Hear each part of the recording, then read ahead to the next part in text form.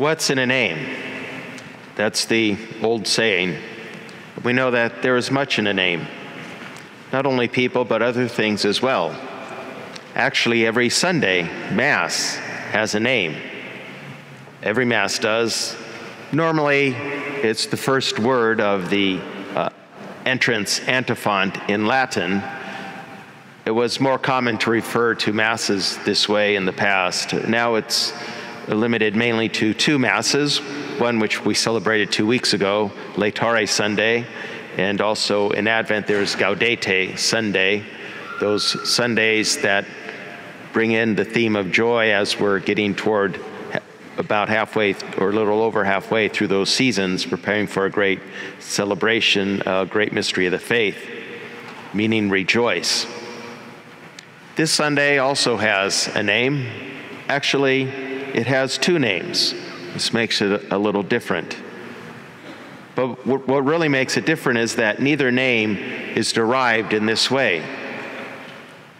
And the two names of this Sunday correspond to the other unique thing about Palm Sunday, and that it is the only Sunday liturgy with two gospel readings, each of which corresponds to one of these two names. We know this Sunday most commonly as Palm Sunday because of the gospel we heard proclaimed before we processed into the church. Our Lord's triumphant entry into Jerusalem when people sang Hosanna to the Son of David and greeted him with branches, with palm branches. Hosanna to the Son of David is the title of a king. The king God was to send would be a descendant of David, the greatest king of the ancient people of Israel. Our Lord is given this title and greeted with palm branches, an ancient sign of victory, of triumph, of welcoming the return of a conqueror in war, or welcoming the king of a nation. Yet we know what happens later, and that is the gospel reading for the Mass proper, which is where this Sunday derives its other name, Passion Sunday. We just heard proclaimed the account of our Lord's passion and death. This Sunday brings out to us how fickle human nature really is. Not long after they acclaim him as their king, the people turn on him and call for his crucifixion, and instead give their loyalty to Caesar as their king. This is the abasement of Jesus, he who freely lowered himself in order that he might raise us up. This is reflected in the ancient Christian hymn that is quoted by St. Paul in his letter to the Philippians, that is our second reading for Mass today. Our Lord's lowering himself, first of all in his incarnation. He lowered himself by coming down from heaven to become one of us, taking on human flesh, emptying himself of his claim to divinity. As St. Paul says, he did not regard equality with God something to be grasped. He took the form of a slave, coming in human likeness. And then all the more so lowering himself in his passion, humbling himself, as he says, becoming obedient to the point of death. And then the greatest humiliation of all, even death of a cross. The death on a cross, the death of a criminal, although he was innocent, the greatest humiliation of all. This lowering of Jesus shows itself in so many ways. Even the way he entered Jerusalem on a donkey, not on a horse.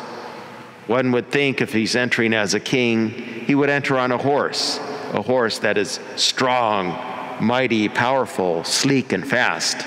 It's the animal used in war, an animal fit for a king. It is all the more ironic then that the people acclaim him as their king when he is riding into Jerusalem on a donkey, a beast of burden, as the gospel says. A donkey cannot move fast. It is the animal of poor people. I suppose if we wanted to make a comparison to our own time, it would be like entering into the scene in a Rolls Royce versus in an old beat-up jalopy. We see this plan developing, though, all along. All their signs are there when we go back to God's people of old. It was all foreordained. St. Matthew points this out in how Jesus fulfills prophecies from the Old Testament. As he says in that opening gospel reading, "Say to daughter Zion," quoting from Isaiah, then quoting from the prophet Zechariah, "Behold, your king comes to you, meek and riding on an ass, on a colt, the foal of a beast of burden." Then he also quotes Jeremiah in his account of the Passion, what the Jewish leaders did with those 30 pieces of silver, that they paid it out for the potter's field, just as the Lord had commanded me. Quoting from from Zechariah. Jesus himself says in his response during his interrogation that it must all come to pass as Scripture has foretold. He fulfills the prophecies of the suffering servant psalms in the book of the prophet Isaiah, one of which we heard in our first reading. There are 4 of these suffering servant psalms that mysteriously give us a foreshadowing of the Messiah in the person of Jesus Christ, the Son of God. There are 4 occurrences. The first one is the calling of this suffering servant, and then the opposition he faces, and then the reading today, which tells of how he is bitterly reviled. And then the fourth one is that how his mission consists in what he preaches as well as in what he endures. Bringing those 2 aspects together, what he endured and what he taught, sets the pattern for us. His self-emptying, his humility, actually his ultimate humiliation, sets the pattern for us because it doesn't end there. As that great Christian hymn that St. Paul quotes in his letter to the Philippians concludes, "Because of this, God greatly exalted him and bestowed on him the name which is above every name." And in fact, it is from this ancient hymn where we have our custom even up to today of bowing the head at the name of Jesus, as it concludes, that at the name of Jesus every knee should bend, of those in heaven and on earth and under the earth, and every tongue confess that Jesus Christ is Lord, to the glory of God the Father. That is the pattern. Being brought low is the only way to glory. The only way is embracing the cross as he did, not fleeing from it. This fleeing from the cross, I believe, explains why there is so much going wrong in the world today. People flee the cross in so many ways. They cannot accept it. Whether that is not accepting the created order for the way it is, but rather attempting to redesign it to fit one's own fancy. And I say attempt to. We cannot redesign the created order. If we try to, it only will redound to our own harm. Or if it means not accepting the consequences for one's actions, but demanding to be absolved from such actions without making amends or even admitting that one is wrong. How difficult it is to hear someone apologize nowadays. They might go so far as to say they regret that it happened, but to apologize and say, "I am sorry, I apologize for what I did." Very often instead, it gets to the point of blaming someone else for one's own wrong actions.